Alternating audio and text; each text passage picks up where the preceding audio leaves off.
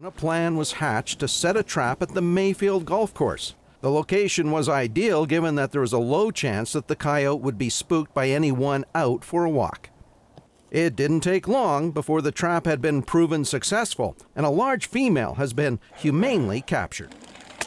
We'll weigh her to make sure that she's heavy enough to wear a collar. Then we'll fit the collar on her and give her an ear tag. 13. Great.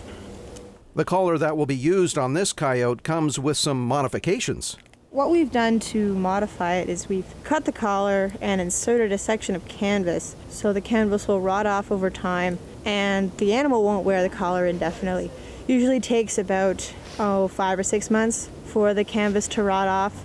With the collar in place, hair samples are taken, which will be used later as part of a DNA study. As well, an ear tag is attached, and from this day forward, this girl will be known as number 27. With all the information cataloged and recorded, this coyote is released to roam the Mayfair golf course once more.